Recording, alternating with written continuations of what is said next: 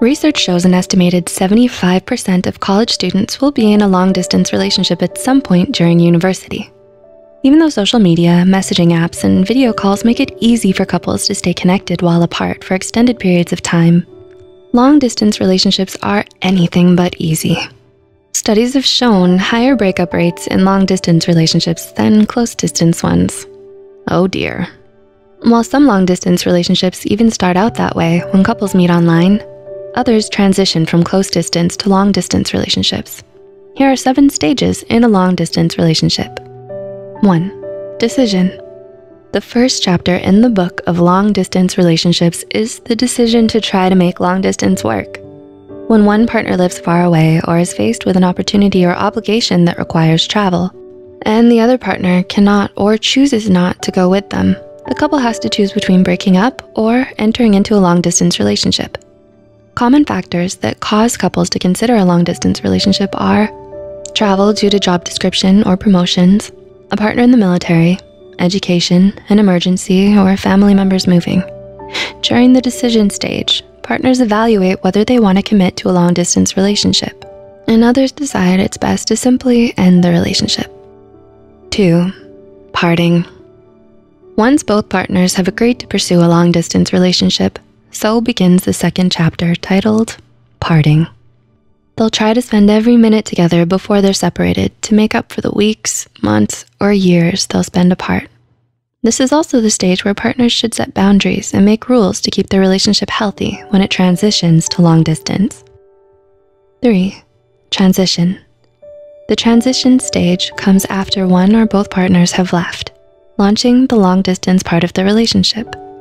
In this stage, partners might be in a state of denial or simply too busy with the practicals of moving and adjusting to life without their partner to dwell on how the relationship has changed. They'll probably message or call their partner frequently and keep them updated on every little thing.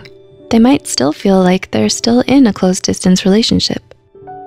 Then comes 4, realization. Were you just about to call them to meet you for coffee? Has the fact that you can't meet up with them whenever you like just kind of sunk in? Do you feel at a loss because you could really use a hug from them right now?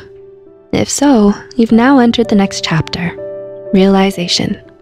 During this stage, couples begin to process what life is like without their partner.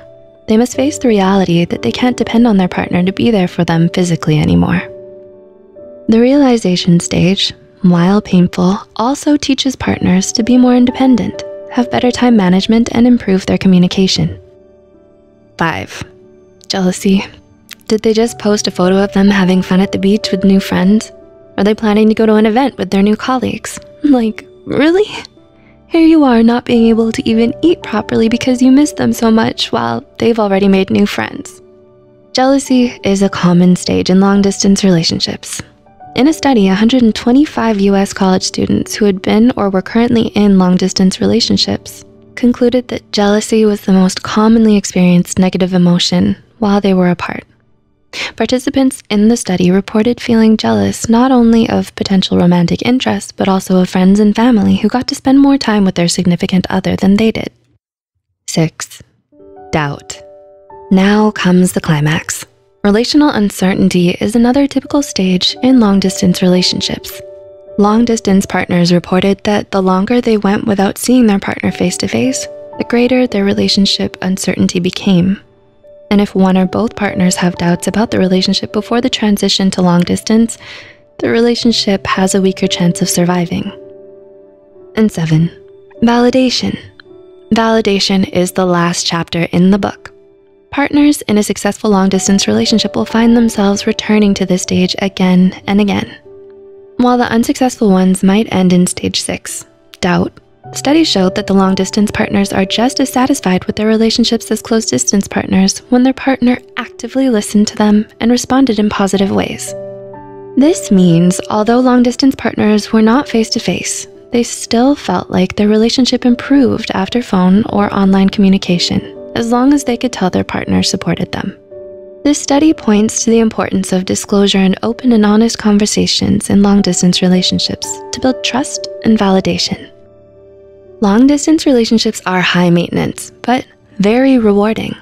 Once partners decide to commit to a long-distance relationship, they'll inevitably go through new experiences without their partner. Long-distance relationships may come with jealousy and doubts, but they also offer an opportunity for partners to step back and reevaluate their relationship. And if they find themselves choosing each other again and again, then the relationship has a strong chance of working out. Are you in a long-distance relationship now? Have you observed these stages in such relationships around you? Do let us know in the comments below. Also, remember to like and share this video with those who are or in the near future might be in a long-distance relationship.